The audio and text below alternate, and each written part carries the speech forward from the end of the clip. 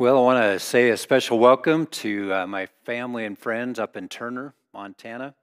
And I appreciate Doug Dury, the preacher here in Ord, who's gracious enough to come in and help me record.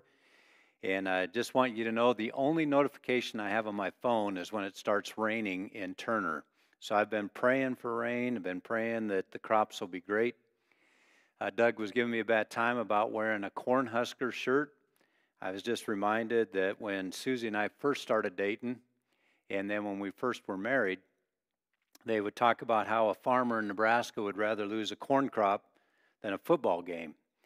And then they talked about Tom Osborne, who was the coach at the time. The reason he ate Cheerios on a plate, because every time he gave him a bowl, he would lose it. However, we have fallen on tough times now, so we're just praying we get into a bowl game. Good thing for me, we still have the Bobcats to pray for. You probably heard that story about the individual who is about my age. He wanted to parachute out of a plane. First time he'd ever thought about it, but he thought, you know what? I'm getting older. If I don't do it quickly, soon, it's never going to happen. So the instructor said it's really pretty simple. You jump out of the plane, you pull the ripcord. If that doesn't work, you then pull the second one. All you got to do is just count to 3, pull the ripcord. He jumps out of the plane, counts to 3, pulls the ripcord, nothing happens. He immediately pulls the second one, nothing happens. He gets about 150 feet from the ground, and he's going down. He meets a guy going up, and the guy going down says, do you know anything about opening parachutes? Guy going up says, no, but do you know anything about lighting a gas stove? Well, sometimes all you got to do is just kind of get to know really what you need to do. One of the things that I missed during COVID was actually going to a movie theater and watching a blockbuster. We went 2 years without it. And finally, this summer arrived, and the number one movie that came out, fully anticipated, was the movie Top Gun. I got to admit to you, when I went to the movie, Susie and I had a date night. I was super nervous. My expectations were high. I'm thinking to myself, there's no possible way that this movie can meet and live up to the expectations of the first movie. And I forget that night that Susie and I were there. The music starts to play. The movie was beginning. And it was just that anticipation of the soundtrack of the movie Top Gun. Prior to going to the movie, I read the reviews off of Focus on the Family. I read it out loud to Suzette. The reviewer said one thing after the movie, I can guarantee you will drive faster going home. Susie looked at me and said, not likely. You always drive fast. I'm not sure what she meant by that, but I do know that I've met some of the nicest highway patrolmen across the country who have written me handwritten notes. If you remember the premise of the movie, it's the best of the best. Young men and young women who are coming in, and in the previews, the young lady says, we know we're going to be the best, but who in the world is going to train us? And you know this moral, or the point of the story, there's a young man, he's no longer young, but his name is Maverick, and he lives up to his name. I looked up the definition of Maverick. 1, it's a lone, unbranded calf or steer. B, it's a lone dissenter as an intellectual, an artist, a politician who takes an independent stand apart from his or her associates.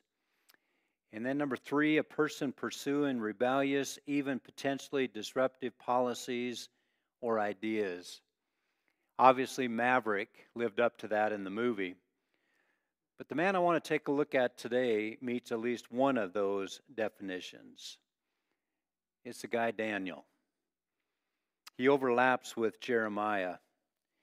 And if you have your Bibles with you this morning, I want to take you to Daniel chapter 1, and I just want to start reading to begin with. It says, in the 3rd year of the reign of Jehoiakim, king of Judah, Nebuchadnezzar, king of Babylon, came to Jerusalem and besieged it.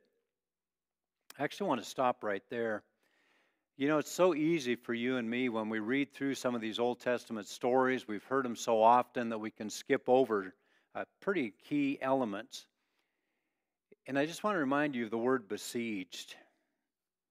I want you to imagine that you're in Turner And you receive word that one of the most powerful armies is arriving at the top of Powell Hill.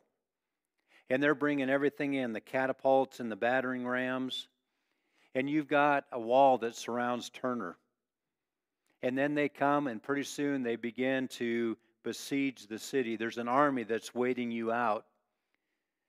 They're going to make sure that no food gets into you. They may even stop at the Hutterite colony or at PJ and Trish's and poison the water that they know is going to go into the aquifer underneath Turner. And then they come in and they butcher people. They take you away to a foreign land. Daniel is probably about age 15 at this point. Verse 2, it says, "And the Lord delivered Jehoiakim, king of Judah, into his hands, along with some of the articles from the temple of God. These were to be carried off to the temple of his God in Babylon and put in the treasury house of the God." Once again, I just want to remind you that when the temple was overtaken, it was ransacked, they would have taken some of the Jewish relics out of the temple and placed them in a pagan temple. And then verses 3 through 7. "Then the king ordered Ashpenaz, king of the high courts, to bring in some of the Israelites from the royal family and the nobility, young men without any physical defect, handsome, showing aptitude for every kind of learning, well-informed, quick to understand, and qualified to serve in the king's palace. He was to teach them the language of the literature of the Babylonians. The king assigned them a daily amount of food and wine from the king's table.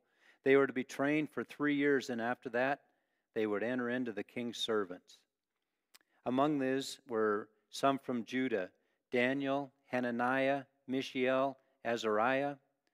The chief official gave them new names. To Daniel he named Belteshazzar, to Hananiah Shadrach, to Mishael Meshach, and to Azariah Abednego. These guys were handpicked. They were the cream of the crop. They were invited to attend kind of a Top Gun type of school. While most of their friends were slaughtered, they get to live.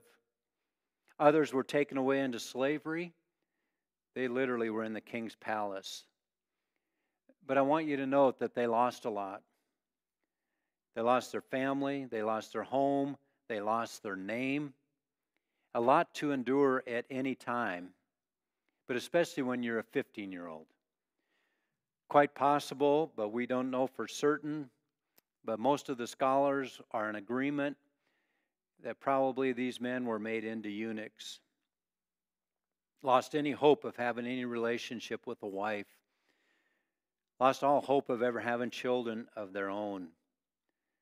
They know who's in charge.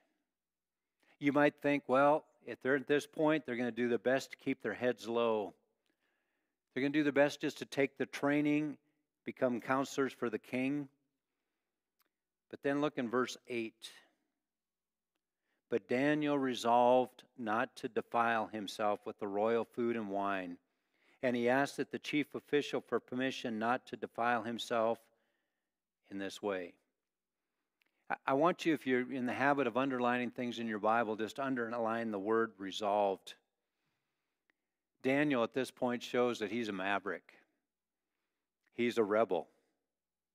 Daniel is a good young Jewish man. Leviticus 11:44 says, "I'm the Lord your God. Consecrate yourselves and be holy, because I am holy." Daniel knew that he was going to be set apart, and he wanted to be holy and righteous. Daniel was going to be a walking, talking parable of God's holiness.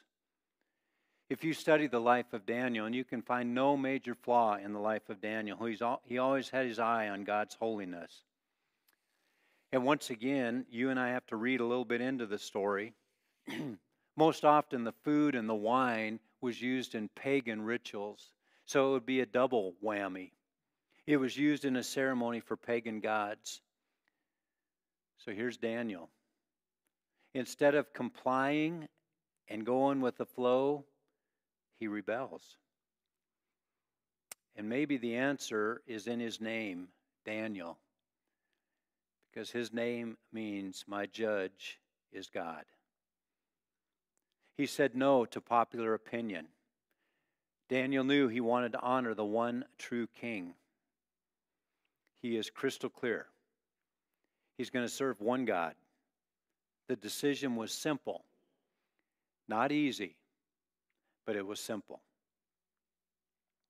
And then if you go on to read in the story, Daniel and his friends, they come to the chief cupbearer and they say, we just want to separate ourselves. We don't want to eat at the king's table.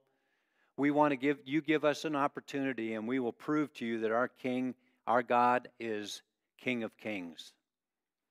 And at the end of the experiment, he came in. He saw that Daniel and his friends were fatter in the flesh. And if you remember the story, they decided that they were going to be vegetarians. And this is the story where oftentimes Christians engage in what I call the adventure in missing the point. You see, one of the traps that we oftentimes run into is we see a descriptive story and we make it a prescriptive story.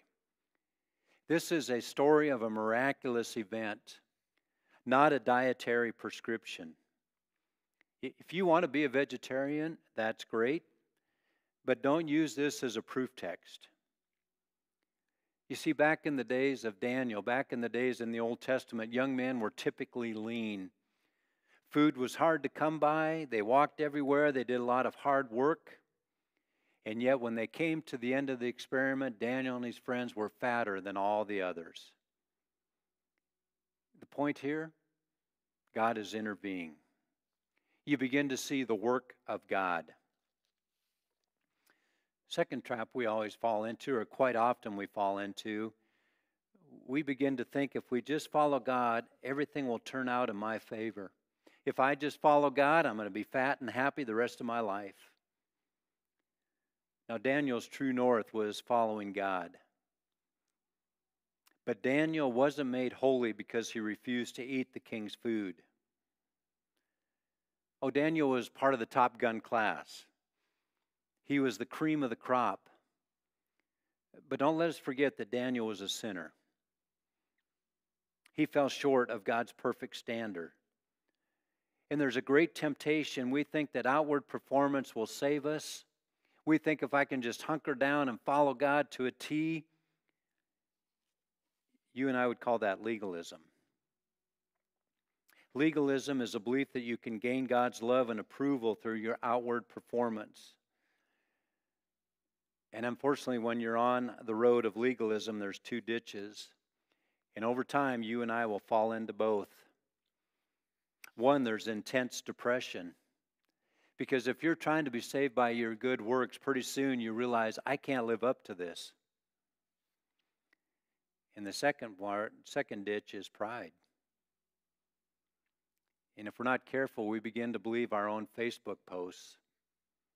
You know what that's like. We post things on Facebook because we want everyone to think that our life is better than it really is. We want everybody to think that we are better than we really are. And that leads us to self-righteousness. And legalism puts us there.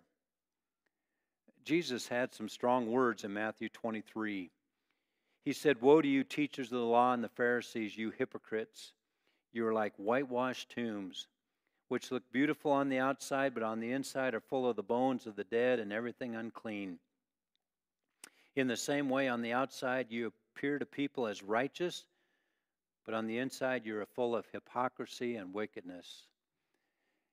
I think one of my favorite definitions of pride is it's like body odor.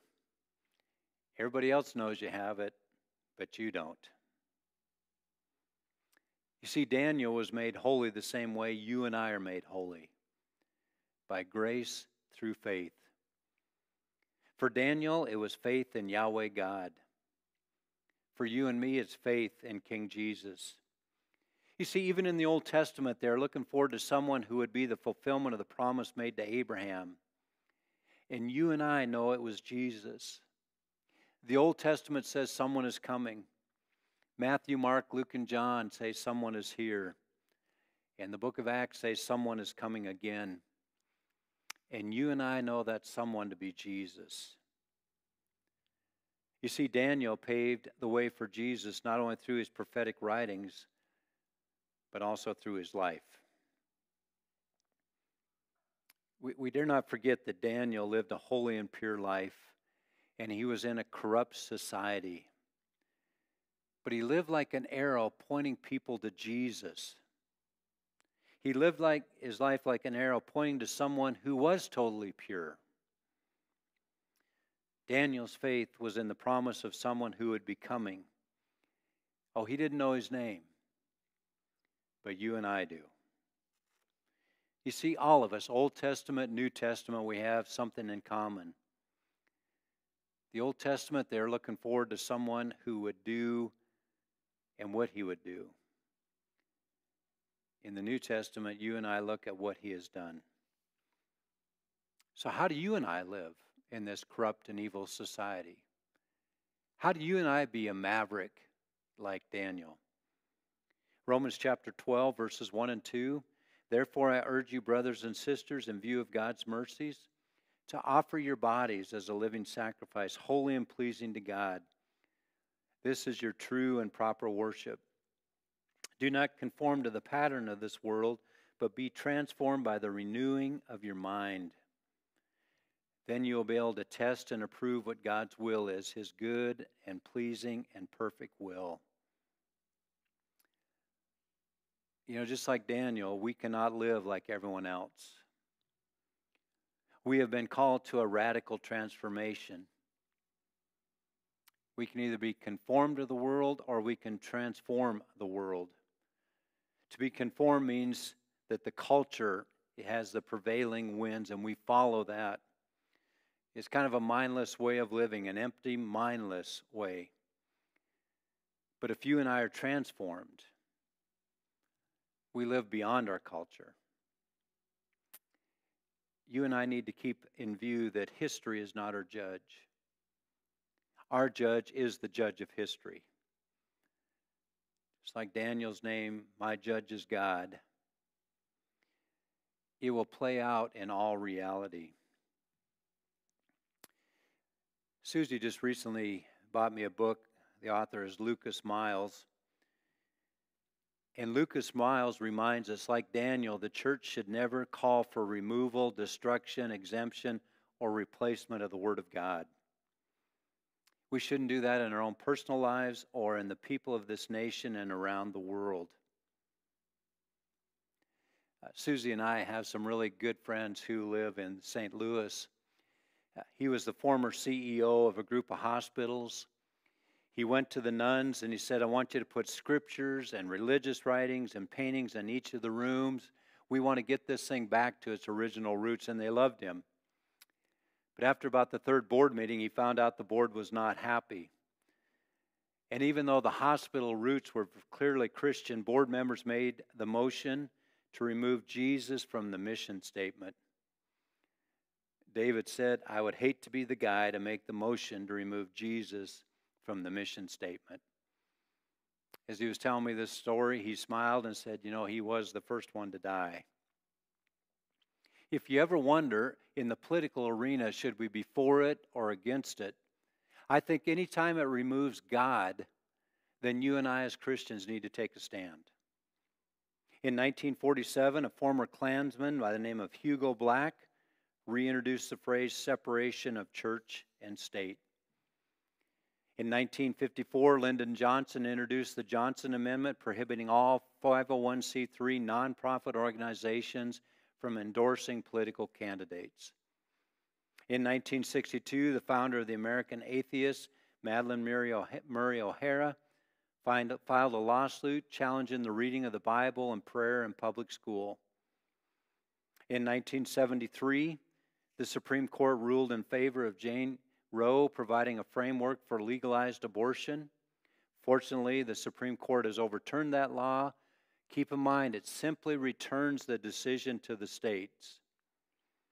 And by the way, if you're wondering how I navigate life, and I'm talking to certain political or individuals running for political office, I ask them what their stand is on life. Because you can take this to the bank. If they're willing to take innocent life, they will not hesitate to take your liberty. In 2008, a major political party in our nation removed the name of God from all platform documents. In 2015, the Supreme Court ruled in favor of same-sex marriage nationwide. 4 years ago, a school board. First time it was proposed, if a boy wanted to identify as a girl, he could go into a girl's restroom. It was proposed by a school board member in Fort Worth, Texas. It passed. The person who proposed this vote got 10,089 votes in the election. How in the world did he get elected in a district with 93,000 students? How did he get put on the school board in a district that had 800,000 residents? How did he end up doing that, making such an altering decision when there was one church within blocks that had 35,000 members? Why was this allowed? I think it's because we've disengaged. We have to keep in mind that our founding fathers put in place that Congress should make no law establishing religion or prohibiting the free exercise thereof. You see, the church has sanctions under the Constitution. We have protection. And never has a church in the history of our country lost its status for taking a stand. Never. In fact, if someone comes up to you and says, I think you're violating the law, I'm afraid you're going to lose your tax-exempt status, I just want to encourage you to look them in the eye, smile, say thanks. Would you mind giving me an example? You'll never hear from them again. Because if a church has been engaged in political activity, it's never once happened in the history of our nation where they have lost their tax-exempt status. When President Lincoln took a stand to free the slaves, there was controversy on both sides. He had friends pulling him from every angle. He was quoted as saying, shortly before he died, "Sir, my concern is not whether God is on our side. My great concern is to be on God's side, for God is always right." Transformational thinking, transformational ways of living. One author says, obey God and leave the consequences up to Him. You know, for Daniel, some days went well, other days not so much. But somehow, Daniel influenced his culture, and they did not influence him. I want you to fast forward. I know we're in July, but I want you to think about Christmas with me for just a moment.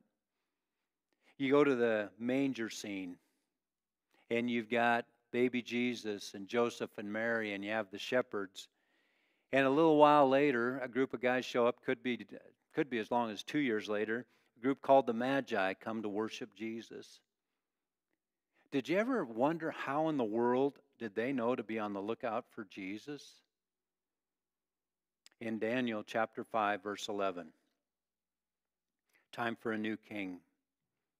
There is a man in your kingdom who has the spirit of the holy God in him. In the time of your father, he was found to have insight and intelligence and wisdom like that of all the gods. Your father, King Nebuchadnezzar, appointed him chief of the magicians, the Magi, the enchanters, astrologers, and diviners. How did the Magi know how to be on the lookout for King Jesus? Even in exile, Daniel found a way to point the most broken, pagan people on the planet to Jesus. How about that? I think of my last sermon, and it's one that I've just been marinating on a lot. I want to remind you to make 10,000-year decisions. One of my favorite songs is the song Amazing Grace. And in that verse where it says, when we've been there 10,000 years, bright shining as the sun. When you and I get to heaven and we see people who are there because of decisions we've made, On the 17th of this month, Susie and I celebrated our 40th wedding anniversary. Had all the kids home, all but one of our grandchildren were there. Susie asked me to do a children's lesson, and I did that, but I actually directed it more at my kids because I wanted to remind them of my legacy, my heritage. And at the end of the lesson, I handed a silver dollar to each one of the grandkids, some silver dollars that my Uncle Kip had left to me. You talk about a man of integrity. You talk about a man who made 10,000 years decisions. It was my Uncle Kip. And so I handed them each a silver dollar because I wanted them to know that I'm a Christ follower because of the impact that my Uncle Kip, a man of integrity, had made in my life. And just like Daniel made 10,000-year decisions, my Uncle Kip did that for me. And I want to encourage you to live a life of integrity, to live a life like Daniel and make those 10,000-year decisions. Let's pray. Father, I just thank you so much for your son, Jesus. And I thank you, God, that Daniel was willing to point people forward. And Father, I pray that we will live our lives in such a way that we point people to the cross. But even more than that, to the empty tomb and the resurrection. We love you, God. It's in Jesus' name we pray.